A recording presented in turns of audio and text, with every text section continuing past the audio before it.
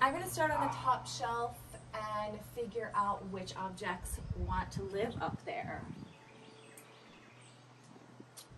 I don't really want to put it right in the center, but I don't want it too far off to the side because I don't want to crowd this shelf. One of my best bits of advice is to mix things up, include family heirlooms, include vintage pieces, include art and lighting and books and objects. So this is a vintage piece that actually broke that I have repaired. And I'm thinking these two look really nice. One is lower and bulbous.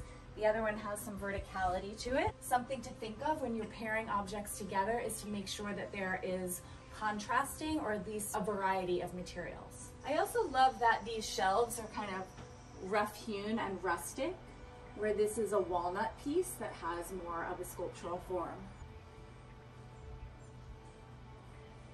So this has a similar shape as the one on the top, so I most certainly wouldn't want to put it in the same location. I'm thinking that this is going to be like a corner piece, but it's making me realize that this guy perhaps wants to move over a bit. Bottom shelf has the most space, so it could be really nice to put a larger piece of artwork. And I'm just going to lean it. And then I love to style with books, usually neutral books. So I always love to have lower pieces that have a bit of elevation through height with a book. So let's add this book. And then again, this is that lower type of object. So that's why it felt it needed a little bit of height. But again, you're going to want pieces, some that are higher and more vertical, some that feel lower. You're always going to want to play with a variety of forms. This is also a vintage piece. So I love that it has some sort of patina to it, where many of these pieces are kind of new. It's nice to have something that feels a little imperfect and mucked up.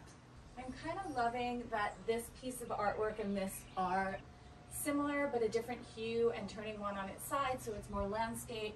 And I'm going to nestle these two together so that there is a bit of an overlap. So they do say when you're styling that design often works in threes. So you'll notice that here I've kind of nestled these three pieces together. Things just work in odd numbers. They call it the golden ratio. So the piece of art feels like it's a standalone piece, but if it was completely on its own, it would feel lonely.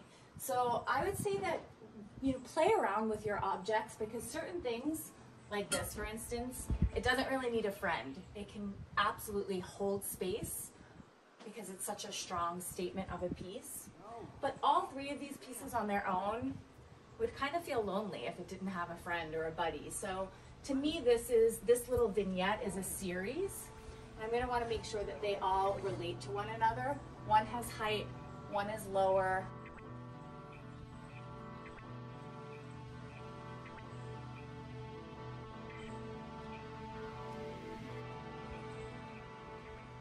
I think more than anything, playing with the calibration of things, sometimes what you think in your mind's eye might work actually doesn't. But if you just start to continuously play, swap things out until you feel like you have kind of that right alchemy of pieces. It's interesting because initially I thought that this white vessel on its own would be too quiet. I think oftentimes when you're styling, people always want to fill every void. And there's something really beautiful about taking moments that kind of allow a little bit of quiet. Negative space is just as important in design as filling things with objects.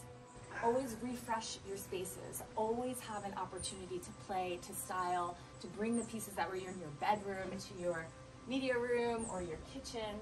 Sky's the limit on how you can design your space and restyle your space, and also just have fun.